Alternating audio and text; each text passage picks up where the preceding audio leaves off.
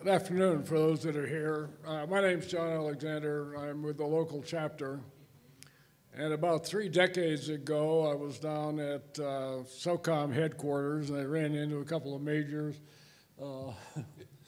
Gus Taylor and his buddy Hawk Holloway, whom some of you may know. And we've been in touch with Gus for, ever since. One of the things that struck me at that time was a saying that was going around. Now, we're talking, again, early 90s, late 80s, somewhere in there. And the word that was out for us Vietnam guys is, it's not your father's SF anymore. And that is certainly true, and you're going to hear a lot about that today. My guess is the people from, that are coming in now would see us as grandfathers. Another iteration has come through.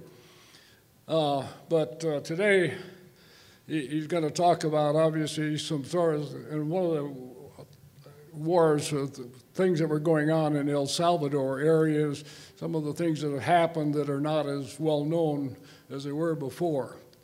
And so I'm going to let him sort this one out, but here he is, back from the dead. Gus? Hey, thanks everybody for showing up. I got the coveted 1300 right after lunch slot. So I probably, can y'all hear me back there? Yeah. John is instructing me to use the microphone. Hang on a second. Oh, okay. Yeah, it's working.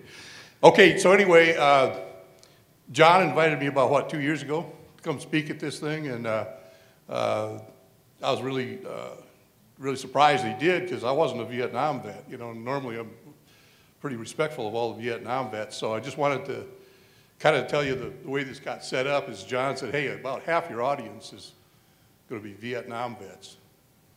So what I'd like to ask is for everybody who did not go to Vietnam to please stand up. Okay, so for the Vietnam guys, this is your legacy. And these cats in here have all fought in wars since Vietnam.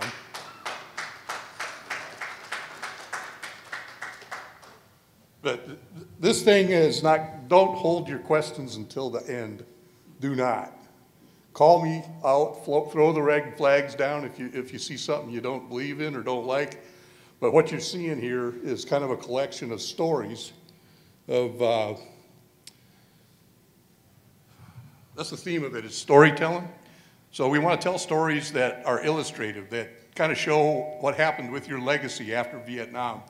And what we're really trying to do is to get you all talking, because you're a real talkative bunch. It's really easy to get you to relax and just start yakking. So please talk, okay? In other words, when we're on a slide and something comes to mind, or something I'm saying, or some of the other cats here are saying doesn't sound right, or it does sound right, and you got a story to tell, please tell that story.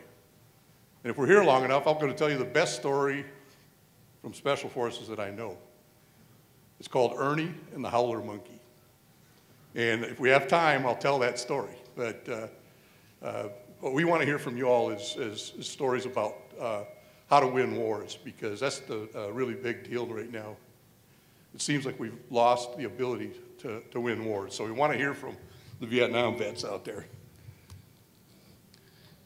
So this is something we've been putting together that's helping us to understand kind of the nature of what we're dealing with and why we're losing these wars. So this dimensions now are something you can measure, like miles or feet or inches or hours.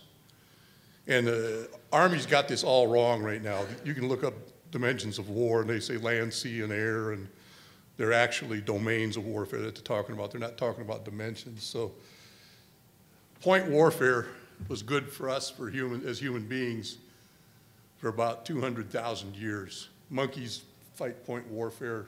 Basically, you're fighting over a very good piece of ground, So that's the way warfare was till agriculture showed up about 10,000 years ago, and we could actually have big cities and stuff like that. I'm getting around to where this is interesting, okay, I promise. Got to do the... So basically, our ancestors clubbing themselves, clubbing one another to death over high-value terrain. And that high-value terrain looks a lot like patrol bases, right? I mean, it's high ground, You got some water around there.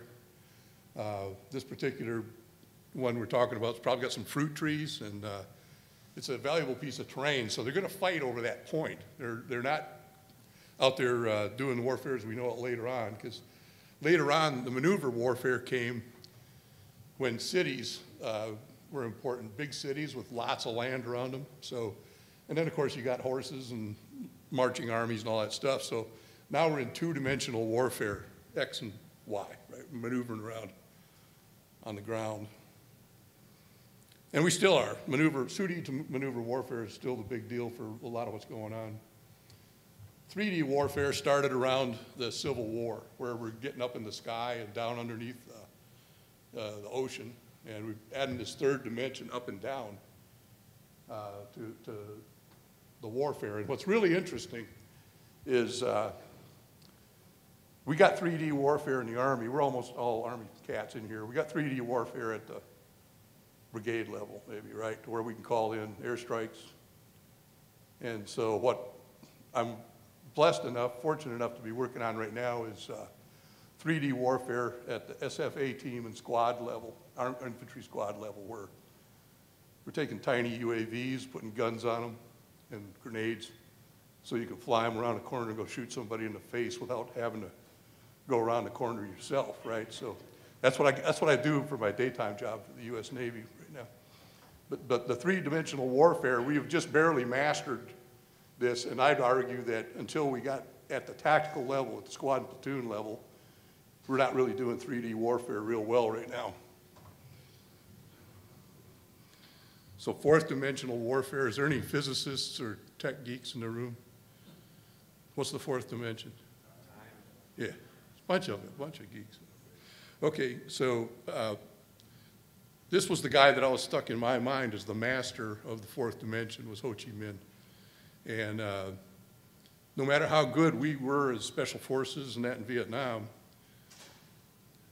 he could beat us by just waiting us out, right? So I checked around, like, where did he learn this from? He learned it from Mao, who was also really good at just wearing people to hell out. So where did Mao learn it from? Old George Washington, who never had to win a battle and didn't win a whole lot of battles. And the whole British armed forces were trying to figure out, you know, what's the Clausewitz of stuff going on here? What's the center of gravity? And they kept thinking it was the Hudson Valley, and they kept thinking it was, you know, maybe the Potomac River. What's the center of gravity for the British Army? And it wasn't until many, many years later they figured out that the center of gravity for this war was George Washington's army. It was his army. That was the center of gravity. It wasn't a piece of terrain, you know, because all these dimensions I've talked about till now, we're talking about terrain warfare, right? We're taking terrain and all that stuff. And George Washington knew he couldn't hold terrain, but he could hold them by the nose and poke them and jab them and just keep their blood and treasure headed toward America and just wear them to hell out. So we had another group that learned from all three of these cats. And anybody know who that might be? Another group that learned from these three pioneers. How about the Taliban? They did the same thing that Ho Chi Minh did to us, did the exact same thing. They just wore us to hell out. And I think anybody in the room here would agree with me that we should have left some special forces in there. About 2,000, right? About 2,000 special forces. And I did that. I told Bonnie that years ago that by my El Salvador calculus, which I'll get to in a minute, we should have never had more than 2,000 special forces in there. And we should have had a bunch of aviation and a bunch of bombers. We should have had a really good, strong intelligence system. But we never, ever needed 30,000, 40,000 Americans in Afghanistan. But what we did is we copied failure. We copied failure from Vietnam, And we copied failure from the Russians. The Russians did the same crap. So we tend to copy failure, and I'm going to show you here later in the briefing where I'm doing this so that the Vietnam vets, that you understand the legacy that you have left into the future, because we learned from you, especially you NCOs and some of the officers, we learned what not to do in future wars after Vietnam. Anybody in here know Wayne Downing, WAD? The WAD used to say, you never learn anything from a good leader. You just come to work every day, do PT, everything feels great. He says you only learn from bad leadership, because you learn what not to do. So you all, the Vietnam era special ops, got treated pretty bad during and after the war, from what we heard. I wasn't there. The folks that stood up weren't there. But we know that after the war, they did everything they did to try to gut out special forces. They did everything they could do to not use special forces and different stuff. But I'm talking about the big army. The they in this is the big army. So.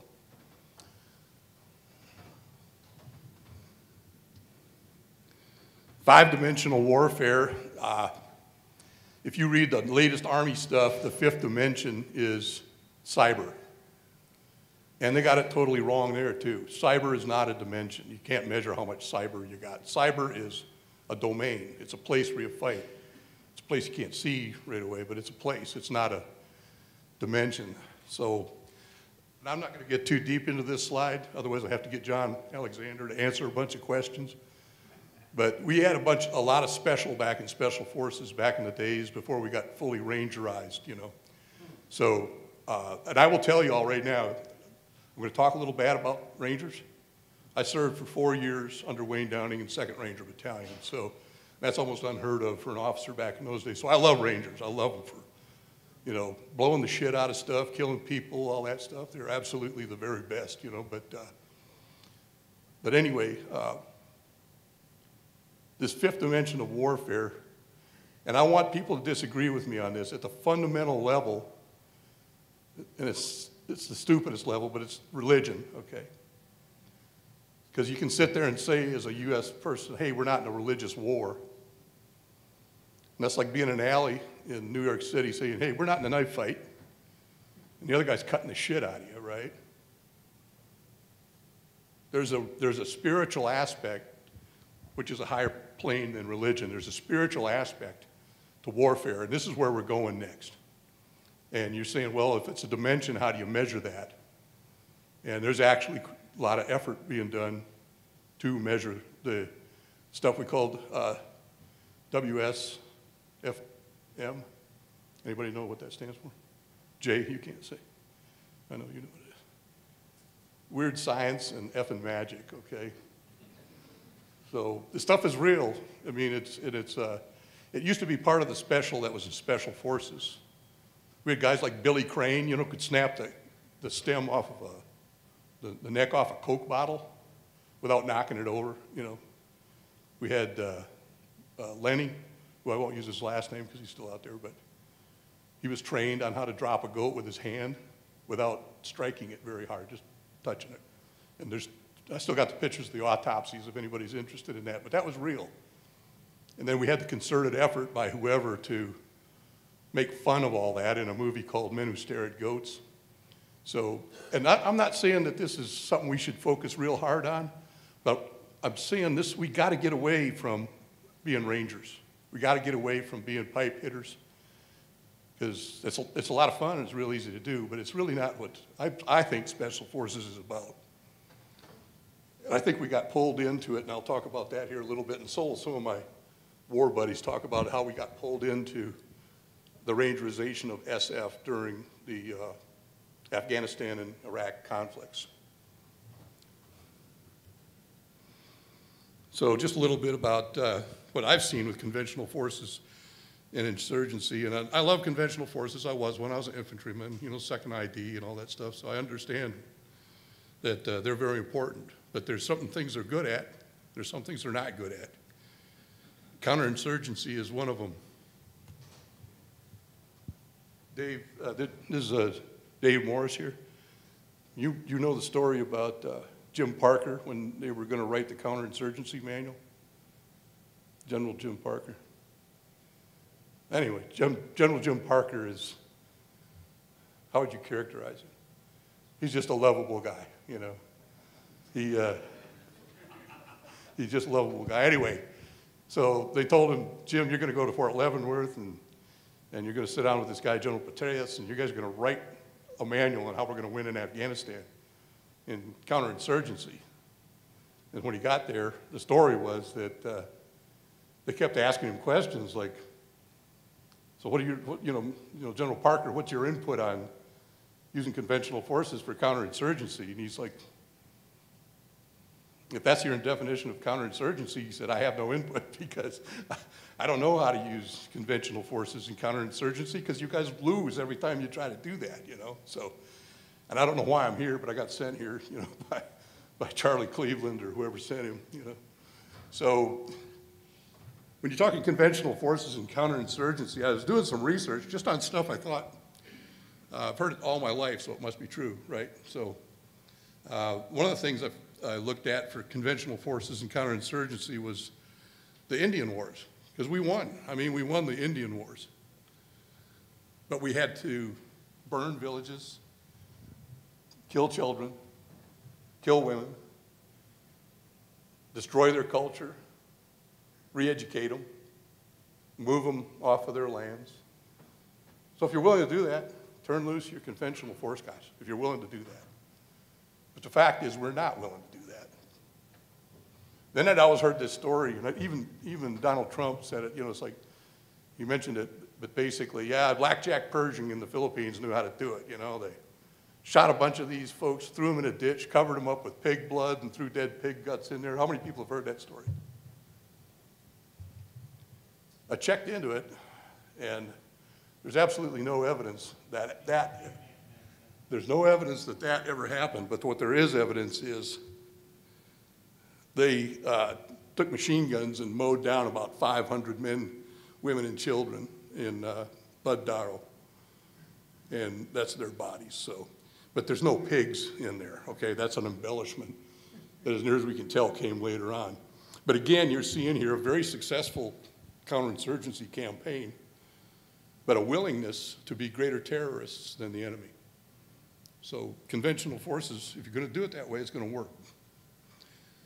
So I'm going to switch over here to El Salvador, and we had conflicts, the folks all in here, we've had conflicts that we were involved with Latin America, and we're going to take a look at Latin America because this was the best example of what special forces in Vietnam did to really win future wars, because every anguish that you felt in Vietnam came out in your NCOs that took us as young officers and these old hardened NCOs from Vietnam and trained us on how to win a guerrilla war.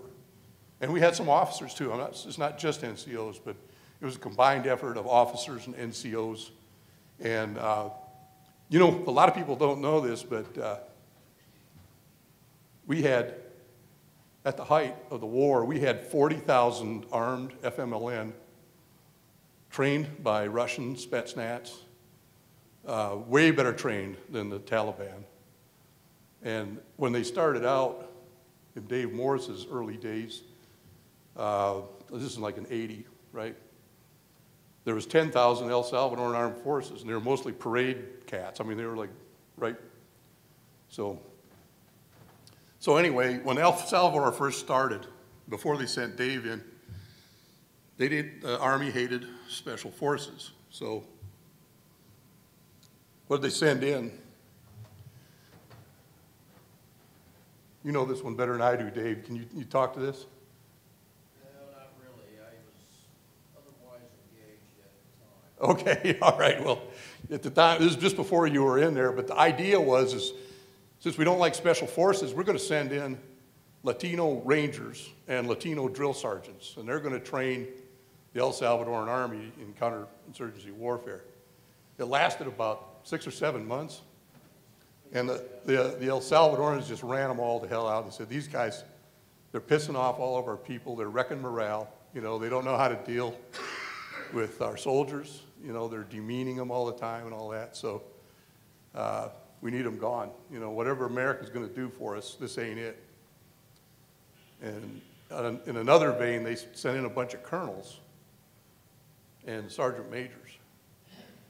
And the Salvadoran Army's like, no, we don't need colonels and sergeant majors. We need captains and senior NCOs, strong senior NCOs. So anyway, this whole idea of using conventional forces was such a good idea that General Milley created a new organization just to do things wrong, okay? Having learned this lesson in the early 1980s, we chose to ignore it as a way of basically getting around the need to use special forces. I don't know how many of you vets are, anybody in here is not familiar with the SBABs, the Army Security Force Assistance Brigades? You guys know what they are? And they kind of got a brownish beret. They sort of had a brownish green beret when they started. And we all got so pissed off, we were writing letters to our congressmen and all that stuff. And if you look at the arrowhead there, it didn't used to be on a shield, it used to be all by itself. You know, kind of like our arrowhead. And for us, Chris, got anything to say about the SBABs? Yeah, it's public forum. Oh, okay, well. Talking to people that have worked with them in Afghanistan and other places, they're really not part of the solution to anything. They're not very specially trained. Most of them are just doing it as a rounding assignment a lot of times. But what they do is they take really good special forces 06s and make them commanders of those battalions. And they put a lot of energy and money behind it. And I get a big role about it, but the more SF goes out of its way now to try to avoid doing FID missions, the more opportunity they give these guys to go in there and put SF guys out of a job. We can talk about that tonight after the third rum of Coke. All right, like after the third rum of Coke, you know, Chris and I are starting we're both fashionistas. We're starting a new trend called Fat Commando. And yeah, right, yeah. But anyway, Fat Commando, the PT is really rough. I break a sweat every morning putting on my socks. So seriously, I got to get back in shape because I've had 5 heart attacks and kind of got to get rid of this butter. So anyway, this is how we won the war in El Salvador. Two Vietnam vets. Anybody in here know either of these two? Joe Stringham, John Wagelstein. They're not the promotable types. They're special forces guys. You can see from the looks of them, they're not exactly general officer material, right? Although I believe Joe Stringham did go on to get a star, if I'm not mistaken. So anyway, when the experiment with the Latino drill sergeants and Latino rangers didn't work real well,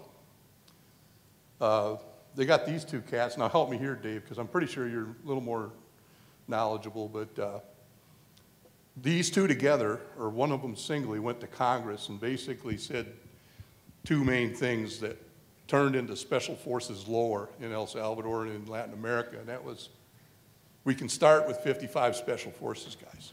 And it was like, we can start with that much. And they had no idea that was going to be locked in stone. So, and then the other thing they said, which is, this is the thing that probably won the war, is don't give me any help I don't ask for. Don't give me any help I don't ask for. So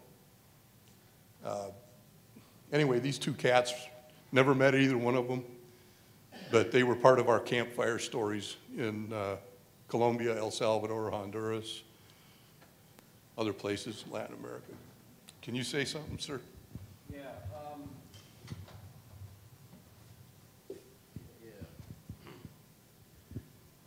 Thanks, Gus. General Stringham was just here at the SOA reunion last week. We got a chance to chat a bit. I went into El Salvador in 1980 with a communications team out of 3-7 in Panama. Consisted of Gary Smith, Joe Sanchez, Sidney Vest, and Rick Ryman, if you know those guys. Our assigned mission was to assess the communications capability of the Salvadoran military from the tactical to the strategic level. We were ordered not to bring our green berets in the country. Don't bring your berets, you can't wear them, so we didn't. And at some point, the U.S. ambassador at that time gave a CNN briefing up in D.C. and said there are no green berets in El Salvador. So, well, I guess he's technically correct, but that's not what the press was asking. Colonel Stringham didn't come in to be the mill group commander until later on. I came back in 1981 with the team to train of what they called an immediate reaction battalion, although there was nothing immediate about it. They didn't have the airlift or the capability to move anywhere in a really, really strong, quick fashion. But I worked under 2 different mill group commanders who both were conventional Army types, very focused on what the conventional Army did, and just did not care for us being there. But luckily, we got some good people in on the mill group, such as then Major Tim Gwynn, now Lieutenant Colonel retired Tim Gwynn, who's here at the convention somewhere still, I hope. So we were part of the original, what we called the double nickel.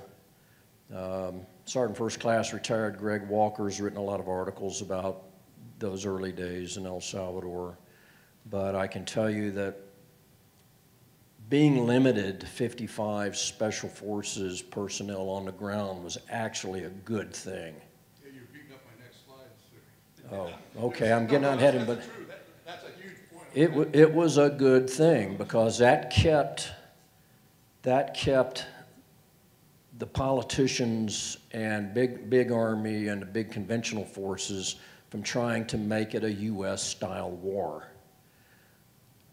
Being only 55 of us and serving as advisors and trainers, the only thing that we could do was try and make them good enough to defeat the guerrillas. We could not make them mirror images of ourselves, which is, as you all know, is not something you need to do. They just have to be good enough to defeat the enemy at hand. And, you know, that's just kind of the way it went. My team had a 6-month tour, went back. In fact, I ran past my DROS and had to hustle out of Panama to get back up to the States after that. And then I was back in Honduras in '83 training Salvadorans in Honduras. And that was one way that we got around the 55-man limit.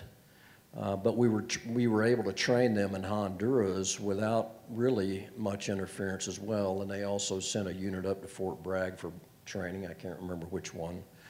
And then they sent some down to Panama as well. Salvadoran military was not extremely professional. When we got them, when we came in the country, we were told, yeah, you're gonna get these soldiers that already have combat experience. They know what they're doing. You're not gonna have to do a lot with them for the basics. You can give them some advanced tactics training and all of this. Yeah, wrong answer. They just didn't really know what they were doing, and we had to start with scratch with some individual training, squad, platoon level, and then eventually have a sort of a graduation exercise at the company level. And that's the way it was for quite some time at that level, trying to teach and demonstrate tactics. And I'll give it back to Gus for that. Thanks, sir.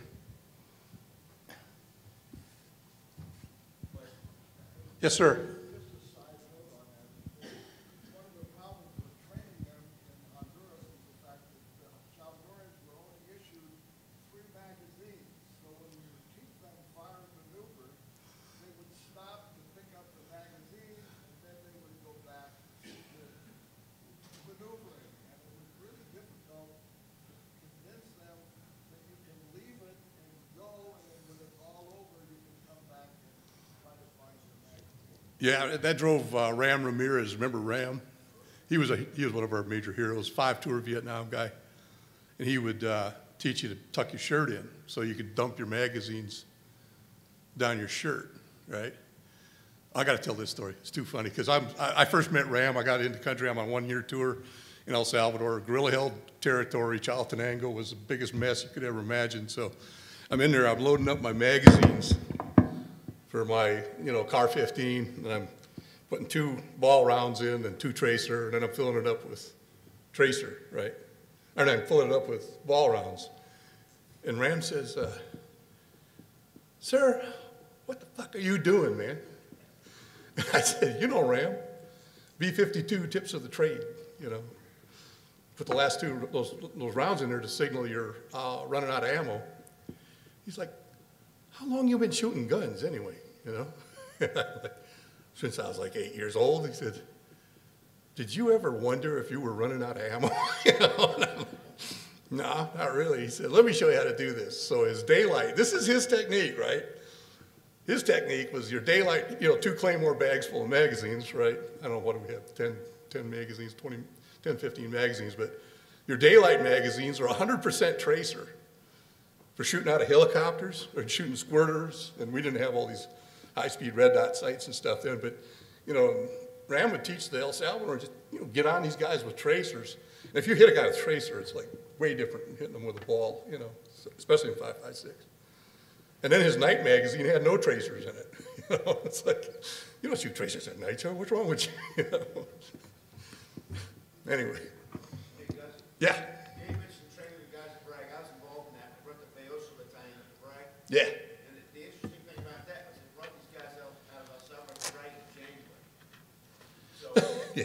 yeah, so the main training objective for the first one was how to stay warm. Yeah, I don't know who's the genius that did that. But yeah, I was involved. I worked with Gary Smith there. And that was a big effort. There was 900 guys that they brought out. But the point of that is we learned it's kind of hard to train them in the combat zone, especially if it's a real conflicted combat zone. And so to get them away from El Salvador down to Panama when we trained the first 150 snipers down there at Empire Range, to get them away from El Salvador and then send them back in was a technique that we learned that really worked. So this is where we're getting into what General Morris was talking about here. One of the things that we had a clue about is we had to have a plan, and we had to have an objective, which we haven't had in Afghanistan in 20 frickin' years. Okay, so Lieutenant Colonel Pete Stankovich, Jeff Nelson. Remember Jeff Nelson, sir? Anyway, they sent a team up there to have the Salvadorans write their 10-year plan. And the objective wasn't to get the FMLN out on the USS Missouri and sign a surrender agreement. You know, it was to get them to sign a peace accord, right? So totally different focus than we had in Afghanistan. The other thing, besides peace being the objective, is what the 55 turned out to be a really, really good thing, because we had one special forces guy for 1,000 El Salvadoran counter-guerrilla infantrymen. So what does that make you do? Well, you're scared shitless, right, all the time. Makes you not get killed. The other thing is, by the way, you didn't want to get killed in El Salvador because they would not simply torture you. They would peel the skin off of your head and let you die of sepsis. So the tougher you are, the tougher you're going to have it if you get captured by FMLN in those days. So we got sent in to stop. It was going on both sides. So we got sent in there. One of our main objectives was prisoner treatment. You know, do that different. Language fluency was a big one. You didn't go to El Salvador and use an interpreter. I don't remember anybody doing that. You know, you had to be at least 2-2 to go in there. And the other thing is we had full Special Forces provincial control over, like in Chalatenango Department, Morazan Department, and all that stuff. Nobody went in there without your permission, without coordination. In other words, if you were a captain with 3 or 4 NCOs in one of these departments, nobody did shit in your department without you knowing about it. The one exception was USAID, which did anything they wanted. Got to tell a USAID story on those cats in there. We kept seeing, on helicopters, we kept seeing a new road up by Arcatao. The guerrillas are putting in a new road. They got bulldozers, and they got all this crap in there. It's like, whoa, you know, they're getting a lot of help from Nicaragua or something. And we checked into it. We found out that under a covered name, they went down to the Bank of Chalatenango, got a USAID loan to build a road in guerrilla-held territory. So, yeah, we didn't do everything right in El Salvador, for sure. But The other thing, though, is the metrics. And everybody goes to sleep when you talk about metrics, but what was really cool, we go to Afghanistan, Chris will tell you, the Afghanistan guys will tell you, your metrics are KLEs, key leader engagements, patrols. What else, Chris? What else do they measure? Those big ones. Key leader engagements and patrols. Med caps. Who gives a rat's ass about how many patrols you did, you know? The metrics in El Salvador was how many captured weapons did you have? Not how many bodies did you stack up. Kind of easy to stack up bodies if you really want to. It's not that easy to go take weapons off of the dead enemy or captured enemy. The other thing, it just started kind of under me. You may have had some of it started was prisoner treatment. I could never get any prisoners to get our intel guys to interrogate them. I had to start offering a bounty for prisoners, $150 for a live prisoner. The first one shows up, no fingers, no toes, no ears. I'm like, dudes, $150 for a whole prisoner, right? We got to get a prisoner, you know, that's like, you know, still got a mind. You haven't tortured him crazy, right? So anyway, we started getting prisoners and treating them pretty good, you know, still getting the intel we needed out of them. And, you know, basically the good treatment, that news gets around because everybody's cousins to somebody. I mean, if you've got a force of 1,000 people, 15% of those are infiltrators or at least sympathizers. And that 15% is held in every country I've ever been in. Afghanistan, you name it, you're going to have 15% roughly of compromised people. They're going to be either totally bad guys or they're going to have bad guys as cousins that they pass info to and all that stuff. So getting these prisoners, the word got back out that, hey, you know, you get 3 hots in a cot, you know, they leave both your eyes in your head, you know, it's a pretty good deal. And so later in the war, this is after I left, when the guerrillas started getting hungry and they're just getting worn out, because we, the special forces guys, are doing the Ho Chi Minh thing now, right? We got a 10-year plan. So we wore their asses out. And when they started getting hungry, they knew they could come in and get taken care of. The other thing was advisor participation. We were prohibited from going on combat operations. We were not prohibited from accompanying units to do training. And we could do command level training, like we're going out to train the commanders of this group and all that stuff. So like that handsome guy right down there, you know, he puts in a travel request, secret level, with these little CAC things we did. All it was, hey, I'm going out. And it was a story that the mill group commander could read. It's like, yeah, Major Taylor got his ass blown off because he was out training, doing a staff study, you know, with his, or a staff walk, you know, with his Salvadoran officers. It was just an accident. They ran into the enemy. But as long as they could read your thing to the press and it sounded okay, or if you did get shot and the Salvadorans did what you told them to do, which is drag you to a rifle range and tell them it was a training accident, you're good to go. But what it did is it kept us out of winning the war for them. It kept us out of rambling it out with them. But when we did go with them, that was a huge, huge thing, that we were out there accompanying them in the combat zone. And by the way, we didn't have any body armor. We could have had it. We could have had anything we wanted to, but we did have pretty cool drive-on rags and, you know, Rambo rags and stuff. Rucksack had a 10-day ration in it, which we ate in 3 days. Consisted of some moldy bread,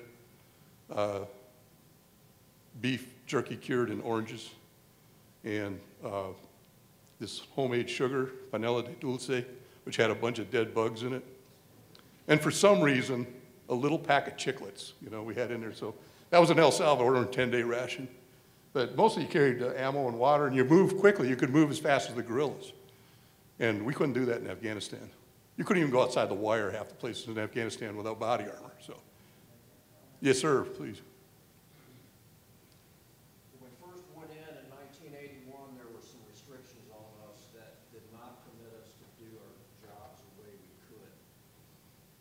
Number one, we were told when the sun hit the ground, we had to be inside our compound. We were not allowed to train those Salvadoran units at night. After I was there about 3 months, under Secretary of Defense for Security Assistance, Being West, you may know of Being West,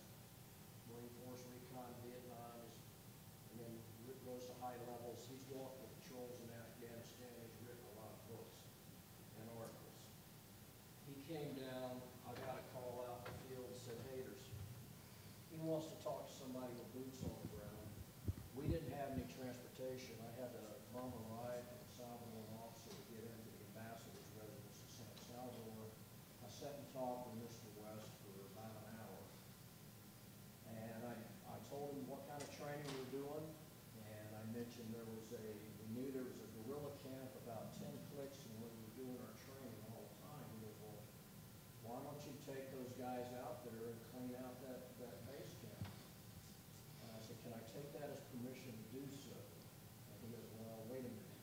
I had to explain the restrictions that were on us to him. And then he said one thing. He says, when I get back to D.C., I'm going to personally brief President Reagan on what's going on. He said, if Captain Morris could walk into the Oval Office and make one request only, what would that be? And I said, sir, we got to train these guys at night. Because the guerrillas move at night, evacuate the wounded at night, and our guys just logger. They don't know how to move at night.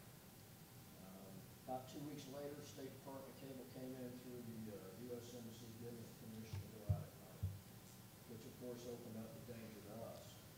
Yeah, and I'm sorry to take up so much of your time, Gus, but early on as well, we were restricted from carrying anything but a sidearm. This is 1981, well, 80 and 81. And, you know, the reason for that, I think, was explained to me is they didn't want the pictures being taken of us in El Salvador, the American public thinking, okay, we've got another Vietnam. The thing is there were firefights happening all the time out there. I went to the current mill group commander, one of those conventional colonels. I explained the situation to him. And I said, sir, we got to find a way to get this restriction lifted. I said, we're not going out on combat operations, but we've got to be able to adequately defend ourselves. He kicked me out of his office. I went back to the Salvadoran battalion who had just been issued brand new U.S.-made M16s. I went to the colonel that was in command, the Salvadoran lieutenant colonel. I said, sir, do you have any spare M16s? He goes, how many do you need? I said, I need one per man, 730 round magazines per man, and enough rounds to fill those magazines at least twice. And I need you not to tell anybody. He said, Roger that, I completely understand. We got our team together, we discussed the situation, and this was, for me, it was bet my bars time, right? Because I knew that if we got caught, I was done. I just told my guys, I said, if you get caught with a M16, do the usual SFNCO tap dance thing and explain, hey, I'm demonstrating how to move with a weapon, my student soldiers and all that. I said, when that doesn't fly, you tell them I ordered you to carry it, that's what I do. It's my order for you to carry this, you can adequately defend yourself. Well, we never got caught with them. A couple of years later, I think it was, might have been an engineer officer, somebody was assessing how to rebuild a bridge. He was filmed by CNN carrying an M16. And he was up in Indian country. He got kicked out of country, but it was actually General Alexander Haig that at the time that actually contacted the Army and said, do not ruin his career over this. So he got some top pay. But at that time, the mill group commanders that I worked under, they didn't understand us. They didn't understand what it was like out there. The second mill group commander, when I first met him at a little welcoming reception, he shook my hand and said, oh, you're Captain Morris. You're the one out with this unit. I want you to know if you violate any of the orders or policies put down by the State Department of me, I will have you court-martialed. Is that clear? I said, sir, it's a pleasure to meet you too.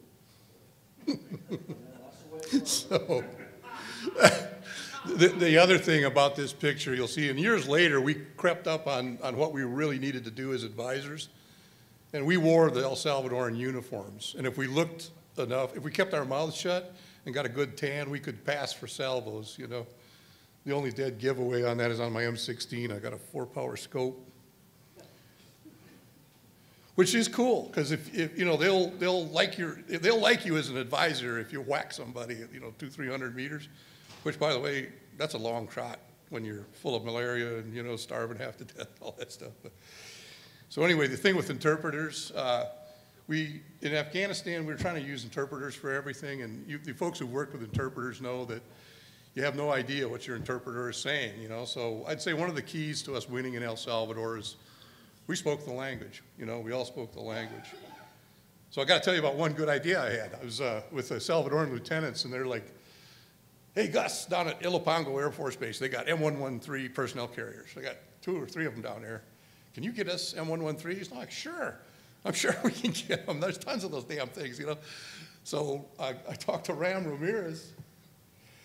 And this is 1986, right? So my team sergeant, Ram Ramirez, 5 tours in Vietnam, he says, them things are freaking death traps, sir. You don't want that crap. Don't give them any 113s. And so anyway, I got a little more interested in it here lately. This is later on, after El Salvador. It's like, who developed the first true MRAP? Anybody know in here? A hand? Anybody want to guess? I got it. I got you. All right, it wasn't. It was Rhodesia, the Leopard in Rhodesia. And so how did that war go for them, you know, with that MRAP? Not worth a shit, okay? And so basically, I don't want to steal my own conclusions here, but South Africa was like the second ones to do it. They had a lot of MRAPs. So how did that war go for them? You know, this guy whipped their ass from inside prison. So if you're climbing in an MRAP or anything like that, you're probably losing the war if you're in counterinsurgency. And in Afghanistan, it's like, who wants these things? I don't know, have you ever been in you've been in them, right? They're freaking terrifying. You're sitting there looking at each other like, waiting for it to go boom, you know? And it's like, hope it don't blow up. So I got a kick out of one time, a SOTF commander was trying to figure out what to do with his MRAPs to try to get them into storage or get them evacuated. I said, sir, what you need to do with them is take all the guns off of them, take all the radios out of them, take the Blue Force tracker out of it, fill it up with fuel, leave it running outside the compound, let the Taliban take them, and then we'll blow the shit out of them, you know? He didn't see the humor. Anyway, getting back to El Salvador, how did we get around then? I mean, we got around in helicopters, or mostly we got around on foot. There's foot patrols, right, Dave? And these are hairy patrols because we didn't even have artillery cover a lot of times. So helicopters were the big deal. The aircraft we used, that A-37 Dragonfly right there, 2 miniguns on it, 4 500-pound high drags, awesome little aircraft, and it cost a total of $375,000 armed in those days, okay? Not one of these big jets, not, you know, any of the other stuff, crap we use. That C-47 Phantasma worked pretty darn good. Except the guerrillas were shooting red tracer just like us, so it was really hard to get them to vector it in. But anyway, first Gulf War,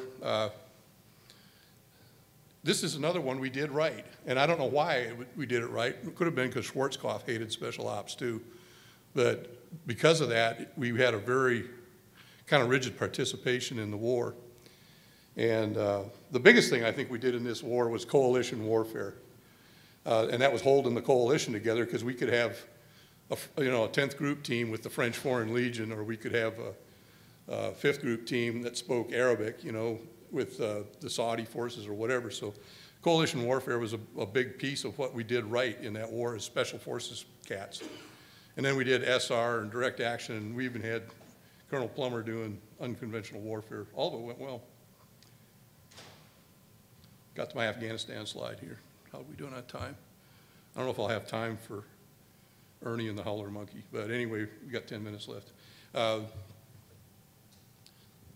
I was in Afghanistan as a support guy to special ops, doing MacGyver support. We had teams of stuff. We'll talk about that here a little bit later. But what I saw as a support guy was that we had won in 2002, spring of 2002, SF on horseback, 15 A teams and 2 SEAL platoons, and a ton of arc lights. I mean, we won the war. The Taliban were running for northern Pakistan. The entire world was on our side at that point after 9/11. But then we got some help we didn't ask for. That asked us to shave our beards off, go to the compound. We got it from here. And so the ground infantry units went and merrily blew the hell out of everybody. And within 2 years, it was the American war. Major Gant there, who they fired for various high crimes, he wrote a paper called One Tribe at a Time. And even later on, when we're still trying to do our SF job, we're running into guys that, like Major Gant, who his high crime was, he had some wounds and he was addicted to painkillers. And this really good-looking reporter showed up and embedded with his unit, embedded a little too deeply, And so, the Lawrence of Afghanistan, they threw his ass out of Afghanistan. Anyway. Chris, anything you want to say about Afghanistan? Okay, what if we had 200 Jim Gants over there in 2002, that whole thing would have been different. You'd have been over. We'd yeah. I went in early, I was in there in January of '02, we backfilled the business guys, and they went out. And it was still free running and gunning and doing things and in bed with the Afghans and all that. And we pretty much had it. There was two Jasoas in Afghanistan that were completely controlled by SF. One was Jasoa, Oklahoma, which is the whole Pakistani border, and the other one was Jasoa, Carolina, which is Oregon province, which is, Mullah Omar's place and all that. In 2004 or 5, I think they wiped all those out. Eventually, guys completely took over, and they got into things like speed limits and reflective belts. Yeah. It was incredible. When I went back in '06, I didn't even recognize the place. Like with those signs. Yeah, Chris Cornell, I don't know if you remember him, he eventually came and worked with us, and he was a 10th Mountain commander that took Bagram Air Base, took the base with his company, right? Then he ran up toward, up north in the east someplace, and by the time he got back, his whole company got busted for speeding, by MPs at Bagram, so. All right, any more Afghanistan stories? We got one last story or two here to tell. Any Afghanistan stories? Going once, okay. So, How about Iraq? hey, let's do, yeah. We've left Iraq out of that. Hi, my name's Les Kenny, Yes, sir. wounded twice in Nam, okay? And when I was 64, I went over to Iraq and I took over an operation, okay? I hired a Peshmerga, okay, to interdict stuff going across northern Kurdistan, resupply Hamas and Hezbollah. So I did that for a couple of months. Then I ran a project in Iraq for the next 6 years called MIMAX. Anybody here ever worked with MIMAX? Know it? Okay. I was able to recruit 27 Iraqi engineers. And I include them because I'm also former DEA agent, so I can authorize to line anybody to give me a couple of years, and then I worked with them for 4 years. And I took these engineers and I borrowed it from the BRICS, the intelligence analysis system, and I borrowed that system because of the coalition, as you mentioned. I flew these guys, these two where I started. We took the British intelligence analysis system in English and translated it all to Arabic, got it functioning, and we trained 37,000 Iraqi cops in how to use this intelligence system. Second, but not in the world still today. We put it all on an iPhone and it's still functioning as of 2 years ago. Okay? We killed a whole bunch of guys, but that's fine. We did that all on the QT side. And I get the pictures here to support everything I just said. Okay, I got reward from Sulaiman, who personally sent me several times. One of which was an IED in the face. And I suffered that thing. The TBI was the worst part of that. But the skin part, Dr. Stephen Bell and Austin, Texas, fixed my eyes. And I ended up marrying a Catholic Palestinian dermatologist that fixed up my face. So we did a hell of a job in Iraq. We had this thing won until we companies gave our stuff away in 2011. But we still have guys that are functioning now. I'm a member of, I was one of the founding members of Chapter 91, our SFA, and I worked with Chris North for a while over in Kabul before he left. Nothing on shit. I've got pictures of them. Thanks. Hey, thanks, sir. Let me see your face there, by the way. No, I'm prettier than you. I'm just gonna say, I need that gal's number,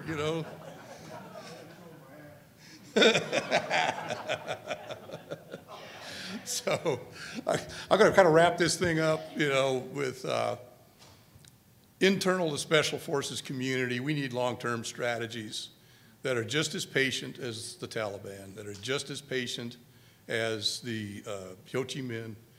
You know, we have to look at that fourth dimension of warfare. We also have to look at the fifth dimension, but it's still a little EBGB, you know. We kind of got to get that one sorted out scientifically. But the fourth dimension of warfare inside of Special Forces, I want to tell you a quick story with the help of Jay Osorio from 7th Group.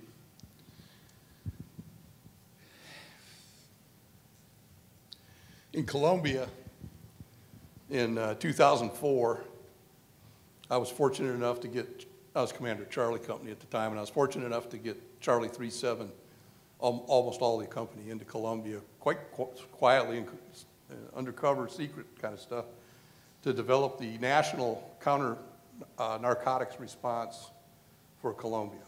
So it was a blast. I have to tell you, Flip, I don't know who, Chris was there. You were in Colombia, right? In 84, 85? 85.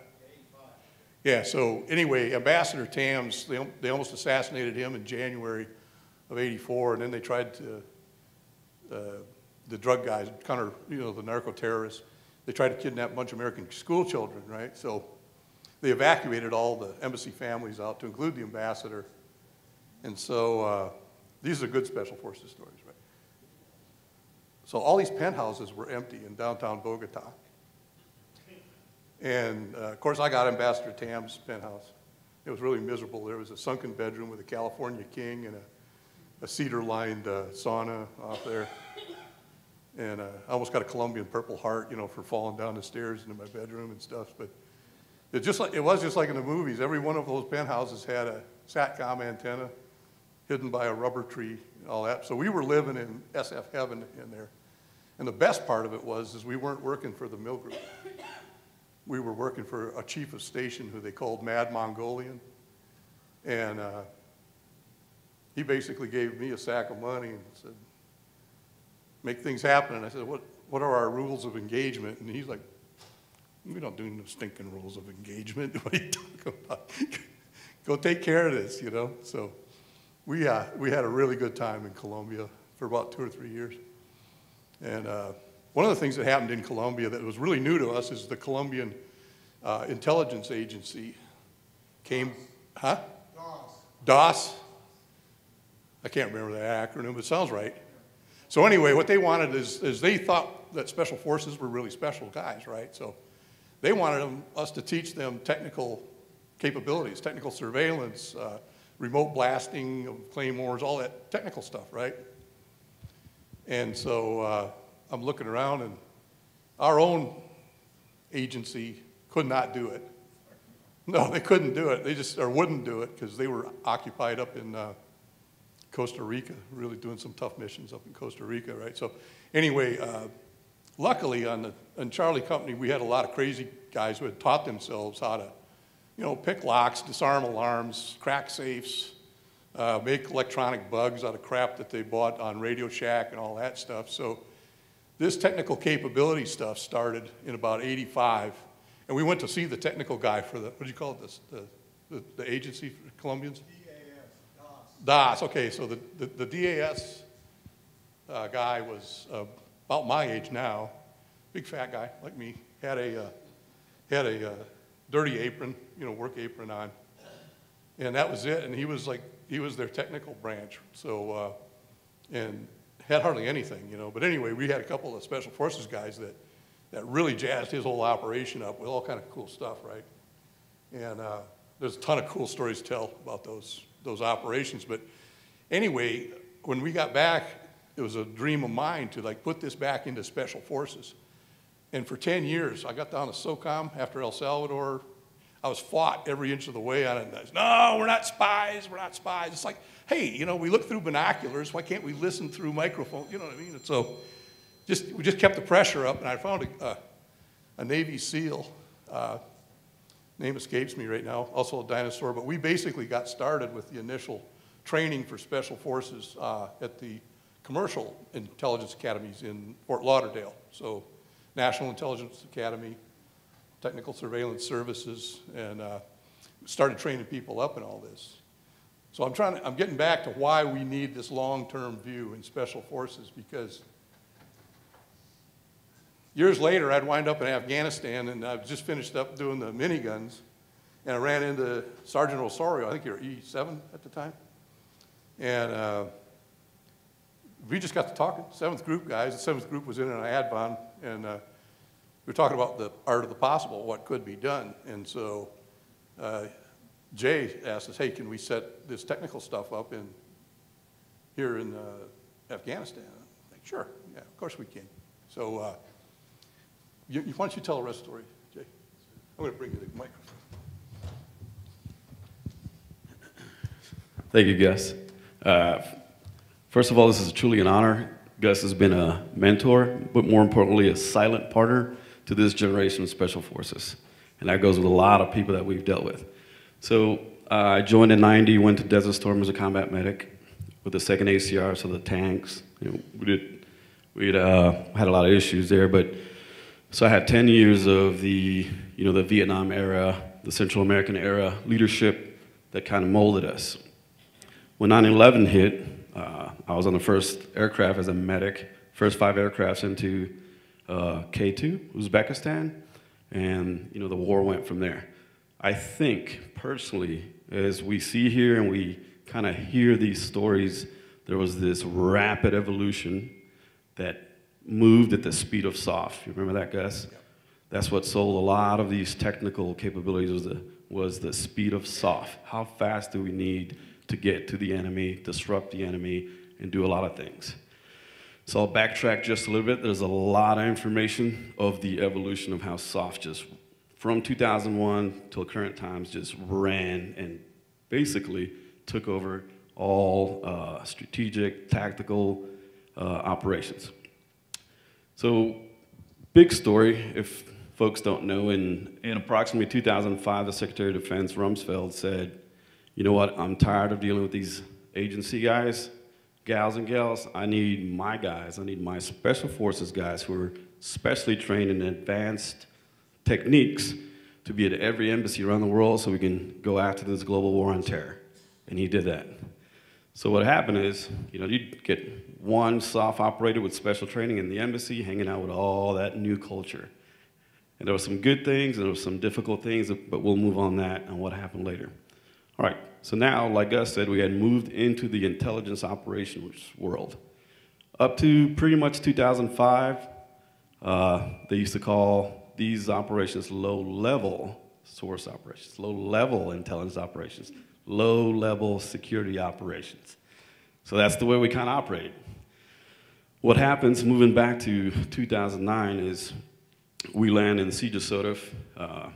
We're at the CJSOTF Command, and we have the Special Programs Office. And there you just do, it was only, we used to call it 2 guys in a closet, because it was a warrant officer and an NCO, and the commander would walk by, or the CSM, or somebody would say, hey, can you guys do this?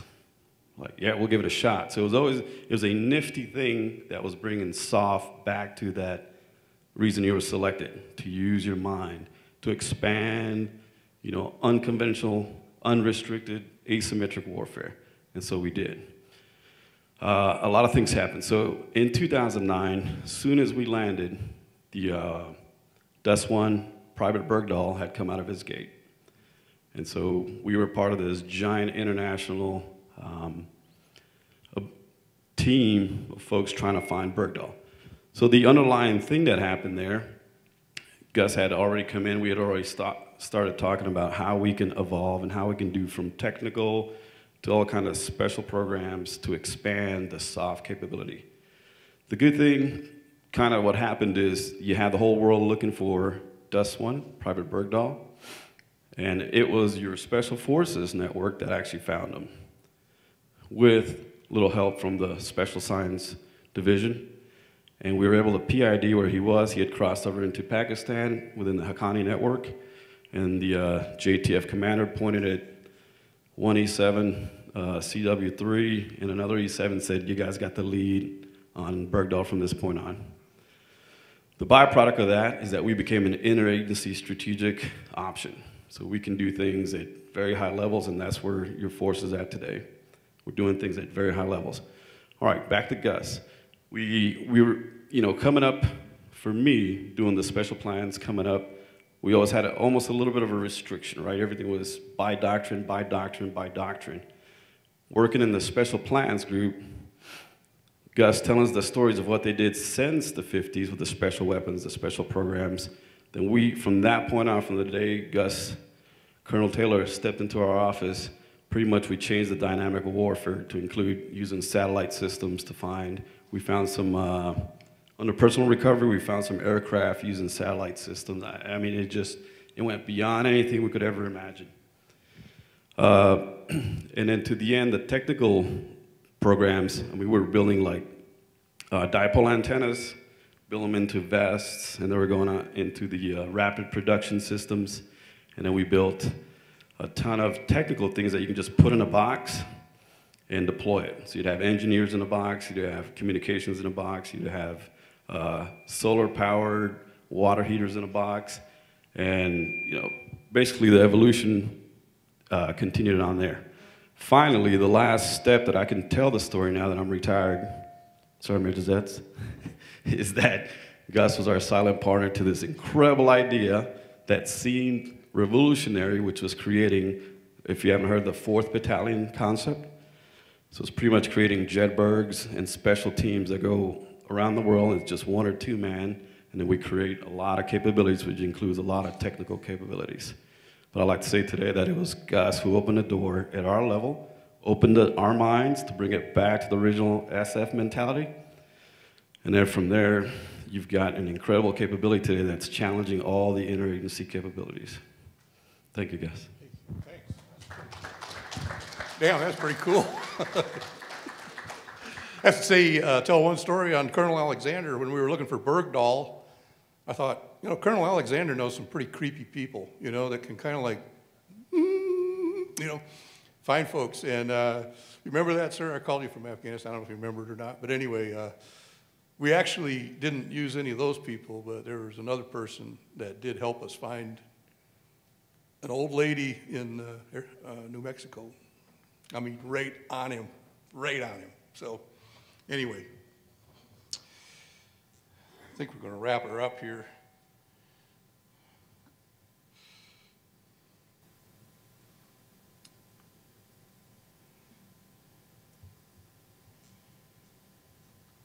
I'm going to run down here to the last slide because there's one before I get to, we're running a little bit late, but there's nobody behind us that I know of, right, Colonel Alexander?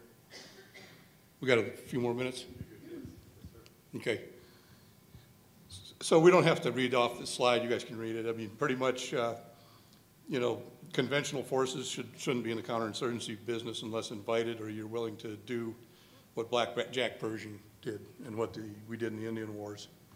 And we got templates for how to work well with conventional forces or without them. El Salvador being an SF run show, and the first Gulf War being a SF support to conventional forces. So what's the good thing about conventional forces is with SF in support, that what are conventional forces good for? I would argue it's not security assistance and it's not nation building and it's not any of that stuff, but they're really good at bitch slapping a country for doing something bad to the U.S. to go in and just blow the crap out of them and then leave. And kind of like we did in the first Gulf War. And a lot of us were like kind of bitter. It's like, why didn't we chase him down? Why didn't we kill him and kill that son of a bitch? We're going to have to do this again later, But the truth was, we achieved our objectives. And we didn't get mired down in another Vietnam or any of that stuff. So the one thing I want to talk about on this slide is the game preserve phase. We got 7 phases of guerrilla warfare, right? RAND study. How many phases of guerrilla warfare did they teach you guys? 7, right? So if you've been around this game long enough, you'll see an 8th phase of guerrilla warfare. And Robert Duvall did it better than I could, but I'm going to pretend I'm him in Apocalypse Now. He's like, napalm, napalm in the morning, or whatever he said. I love it, And everybody remembers that. They don't remember what he said right after that, because he He turns and he takes his cav hat off. He goes, damn, someday this war is going to be over. And what the 8th phase of unconventional warfare or regular warfare is going back to the 5th dimension. It's a deep psychological thing that's going on inside every senior officer, every senior NCO, and the junior and mid-grade officers. They would never admit to doing it, and they'd probably try to slap you if you said they were doing it. Nothing good happens to sergeants and officers when a war is over. And that drives their behavior. It drives it into a 20-year game preserve in Afghanistan so that the conventional forces can get stacks and stacks of awards, more promotions. And just about every one of those officers or NCOs would, in the conventional side anyway, would say, we hate war. Wait, war is horrible. It's like bullshit. If you hated war, you'd be a beautician or something, you know? They love war. And that's what makes these wars drag on when the conventional forces get involved. So subject to any more cool war stories or questions, I'll tell the story about Ernie and the howler monkey. This is the best SF story from my career because I was there when this happened. So anyway, Chris, you remember Ernie Sparages? And you remember Nick Bayer, also known as Nick the Prick, and Chief Carroll, Jay Carroll? Jay Carroll's where? Is he in his room? That dog, he should be in here. He could tell this story better than I could. Anyway, one of the ways that we established rapport with the indigenous folks we worked with was we'd live with them. I mean, we didn't have blue shitters, you know, we didn't have mess halls with lobster every Friday night and all that stuff. We just went into where the indigenous were and we lived there, you know, and, you know, if they crapped over there, that's what we crapped, you know, and it's like, you know, whatever they were doing, we were doing. We ate what they ate, no matter what. But anyway, back to the story. We were in the Azuero Peninsula in Panama, and now the Azuero Peninsula is full of old Spanish, kind of light-skinned, blue-eyed and all that. And so Jay's team, I was in there with Jay's team as a B team leader, and I always carried this chrome-plated, hard chrome-plated so it wouldn't rust, a 22 caliber Ruger. And what we did with that is we shot iguanas. And we established a lot of rapport just by shooting iguanas on Sundays. We take the little kids out because they could see them. They could see the iguanas. And they could guide us to where they were, and we'd shoot them down and have this big iguana stew, garobo they called it. And so anyway, we were going to go get some fish with these cats. We were just hunter-gathering like they do, you know. And we had a new guy on the team named Ernie Sparages, and he was from New York. And all the rest of the team, like Nick, was a bunkhouse cowboy from Texas, you know, and the team was pretty rough team, right? So Ernie was sort of fitting in, but, you know, we were trying to accommodate him because he's kind of a city boy and all that. So anyway, we're walking down this trail to go net fish, and Jay Carroll, the warrant officer, this whole bunch of howler monkeys comes running at us, you know, and they're doing the howler monkey thing, you know, throwing crap at you and yelling and hooting and hollering, and then the head howler monkey comes running down about from me to General Morris there, you know, standing up on this branch and yelling at us and stuff, and Jay says, hey, sir, give me the jungle bitch, will you? The jungle bitch was what all my guys called this pistol, right? So I gave him that pistol, and Ernie's like, you're not going to shoot him, are you? And it's like, yeah, we're going to shoot him. We're going to eat him, too, you know. And he said, don't shoot that monkey, don't shoot that monkey. It's like, look, these people need food, you know. We're hunting for food, and we're going to shoot this damn monkey, you know. And so he shot him in the eye, you know, and the monkey goes, hey, you know, flips around upside down, hanging on upside down. And Jay turns to our indige guy, you know, our indigenous guy, says, that monkey's going to taste pretty good. And the indigenous guy goes, oh, we don't eat those things. They look like humans, you know. And so then Ernie's like, really, you guys should have shot that monkey. You should not have shot that monkey. You're going to regret it. You're going to regret it. So anyway, we kept going down to the ocean, and we're netting snook and all this other crap. And Nick was this Texas bunkhouse cowboy, real quiet. he'd catch stray cats and make them into chili and stuff. Seriously, Nick was a cool guy. And he didn't like Ernie at all, right? So anyway, we're down there netting all this stuff, and Nick is just the toughest guy on earth. He says, sir, I'm really sick. He said, I gotta go back to the village. He said, I can't keep this up. I just gotta go back, you know. So anyway, I said, okay, Nick, you know, you want somebody to go with you, you know? And he's like, no, I can make it back on my own. So anyway, he goes back up the trail, and we get done catching our fish. We got buckets of fish and all this stuff. So we're walking back up the trail, and Nick is there where we shot the monkey. And he's crying. It's like, this is a Texas bunkhouse cowboy, best sniper we got, and he's crying, you know. And we got up there, and there's this mound down on a sandbar with rocks around it. And Ernie says, what happened? You know, and he says, Nick says, I got up here, and all those monkeys was dragging that big monkey down into the sandbar down there, you know. And it was really sad. He said, I never felt this bad, you know. And he said, the monkeys, they pack sand on top of them. And they're chattering and talking to each other. They're real sad. And they put rocks all around his grave.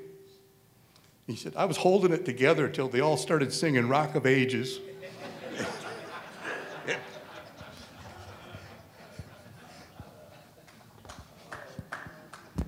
Thanks so much, everybody. Sure appreciate your time.